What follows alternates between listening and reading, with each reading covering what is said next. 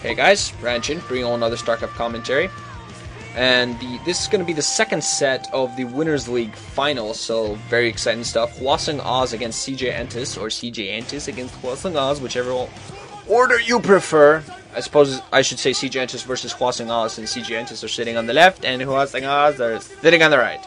That's fair, I suppose. So there you see a little view of both players just after you saw the view of the stage, of the huge-ass stage that they're playing on. So now it's going to be Iris against Jaedong, after Jaedong having gotten the luck of the draw, getting a Zerg opponent.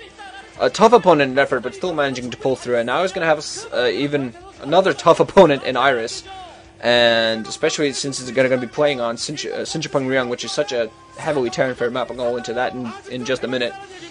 Just going to tell you guys right now that I think this is going to be pretty damn good. Pretty damn good.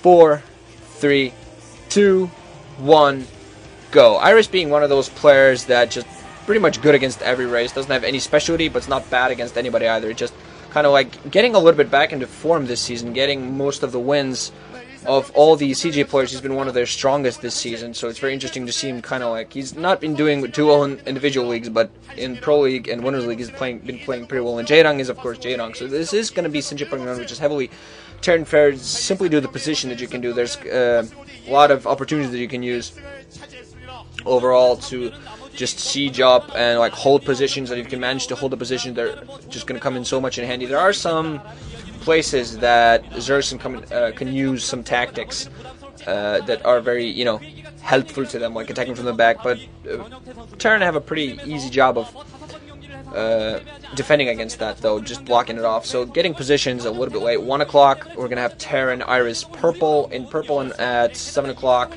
lower left, we're going to have Zerg, Jaedong in white or beige, whichever you prefer. Jaedong is actually very good against Terran. He's very good against all races, so there is that. And just to tell you guys right now that I don't have internet right now. I'm being forced to download these games at the library and then commentate them at home, so I don't actually have statistics, because I'm not going to bother spoiling myself with all the players, I'm sorry. So I actually don't have statistics, and there's Go, I believe, sitting.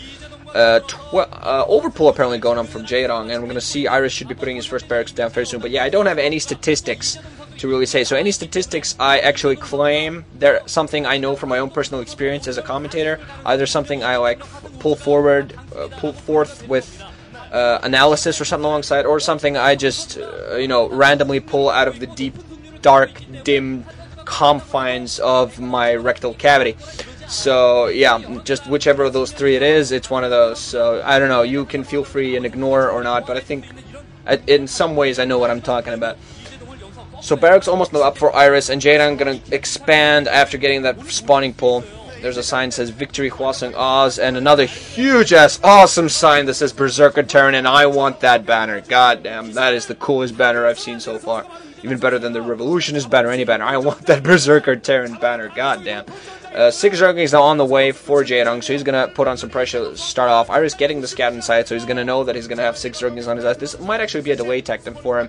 He's definitely going to be forcing Jaedong to possibly kill that scout before he goes to put on some pressure. Also not getting gas on the other side. Iris is going to pull his SCV back a ways, and meanwhile has SCV at the natural expansion. I'm thinking he might actually be going barracks into expansion. Also going to actually block off his ramp, so he might be going something a little bit more interesting. I'm going to see, I've seen a lot of players that when a Terran player blocks off the early ramp, it means usually that, well, not usually, but often means that he wants to hide something. He has 3 SCVs and a couple of Marines, mind you. That is also just to not prevent those Zergers from getting up, but also to prevent a scout, and that is going to help him prevent a scout. They're another view of Savior here. They're showing him quite a bit. A lot of people, including myself, actually look forward to seeing him play in this game, and I definitely think he is, if it goes that far, he is going to be playing, and with these two teams, definitely think it's going to happen. So actually, command center. So it is. Iris isn't even going to expand. He just want to make sure that Jaedong doesn't get a scout on that until he really has to. Just often I've seen some players. Oh, Iris doing a good job there of getting the SCV in and spotting that lair. So he's going to know to probably expect 2 base mutas. That's what Jaedong really likes doing at this point. He's such a good mutalist player. But yeah, often I've seen Terrans actually block off the ramps to go for some interesting strategy. Go barracks into factory, and then getting a going for double starports, going wraiths and just owning Zergs because they had no idea it was coming. But if that would have been the case, the gas would have been up much earlier for Iris. He would have had the factory up much earlier. But now getting a second barracks alongside the academy, going to be floating his command center up as soon as that's ready. Where on the other side, I think almost done for Jaedong. Having some zerglings all over the map, trying to get a scout on, trying to make sure that Iris is not doing something funky, because he hasn't gotten a scout in yet far, doesn't really know what Iris is doing. Iris, meanwhile, just has 5 Marines just up on his ramp, just to make sure that he blocks that off. He's not, like many zergling turn players, they just go down in front of their natural expansion to block off, and sometimes the zergling manage to flip through. Meanwhile, on the other side, a second extractor being put down alongside a spire for Jaedong, so he is indeed going to go for two base spire, 2 base mutas. We're going to see, I think he might be actually expanding at the lower right corner. That's exactly what he's going to do. He's going to put down a hatchery there, and meanwhile Iris is going to now float this command center. So economic-like, this game is going to be pretty even. We're going to see whether Jaedong goes for this uber aggressive expansion style that he's been using against Terrans and has really come in handy. But we're going to see whether Iris manages to pull off some crazy medic marine play. Haven't really seen Jaedong use queens yet for a while, but he himself has admitted in an interview really that it's a build that takes a lot of practice and is very hard to pull off. Takes a lot of economic mechanics, timing, APM, just everything has to be perfect to really manage to pull that base off, to really make those queens worthwhile. And you got to be careful. You also got to try to surprise your opponent with those queens. Overall, Jaedong, meanwhile, just floating some overlords around, trying to get some scouting, and all his spire almost ready, saving up some larva for some mutalisks. I see he's probably going to get 5 of those. It was apparently thinking of putting down a creep colony, I think, but apparently canceled that because he didn't see Iris moving forward. Iris, meanwhile, now adding even more barracks.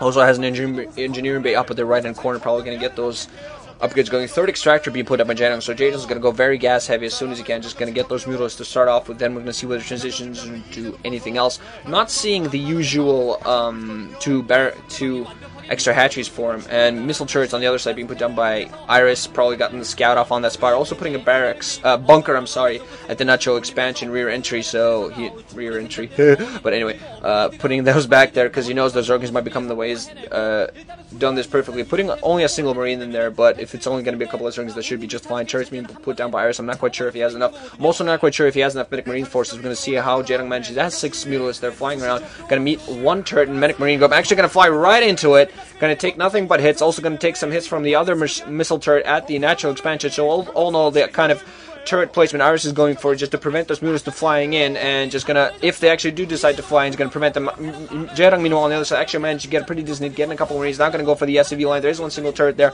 alongside that bunker. Now just gonna fly around, trying to pick off as many marines as they can. Marines, meanwhile, trying to engage marines. Don't have the weapons 1 upgrade yet critically, so Iris not being able to do quite as much damage as he would have wanted to. Taking out a mutalist there, though, I think he's managed to damage the mutalist quite heavily at this point, though. Jaedong again, though, flying back, trying to engage as well as he can. Iris also trying to build a turret at every single location that he needs to, and Iris more playing a medic marine game. Often you see some Terran players putting down like a crap load of missile turrets and just let those defend, but Iris is only putting his missile turrets at very specific locations and trusting his medic marine micro to defend overall. So Jaedong has killed a couple SCVs, but not really, also some medic marines, but hasn't done too much damage, has lost some mutalisks, but now he's going to go in for another strafing run. There are a couple of turrets there to meet. A 3rd turret is not going to be put up because the SCV gets taken out. A couple of marines are running into position, but they're all going to be killed as well. Some more marines now running around, so they're going to force that mutalist group to fly right away. And Jaedong just overall so far in very good position. Both players really not in that bad position. Iris just has to put down more turrets so far because he knows this harassment is coming. Also putting down another barracks, I'm sorry. So Iris is definitely forced to put down a lot of turrets, but doing overall a decent job of pulling those mutalisks back and just forcing them backwards. Just been forcing to use these marines. Finally now has the weapons once, so that's definitely going to come in handy. Don't think Jaedong has any upgrades for those mutalisks. So alongside those turrets, which at this point he has plenty of, and alongside the medic marine group, which he's done a pretty decent job of keeping alive. Wow, 4 turrets there at the main expansion, along with a lot of SCVs. Iris apparently not really paying too much attention. I think he's just keeping those SCVs just so he can repair when the time comes. And now the moves are actually going to fly outside, getting a full-on scout. Now just going to try to kill any random SCVs flying around. Also trying to kill some marines that are spawning.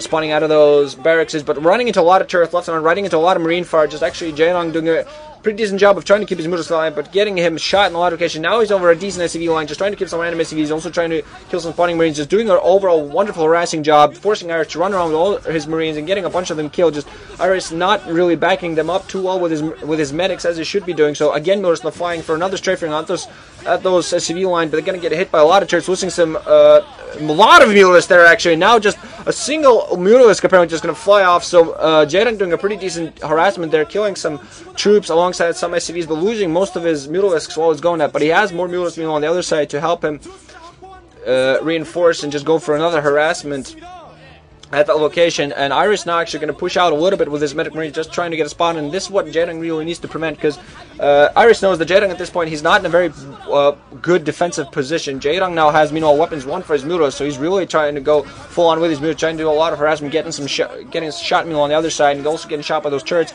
Now going to go for the natural expansion, where there are some turrets, bunkers, and everything to defend. Iris meanwhile has the SCV inside of Jaedong's main, so he gets the full on scout, knows that Jaedong is not quite yet going for the hive.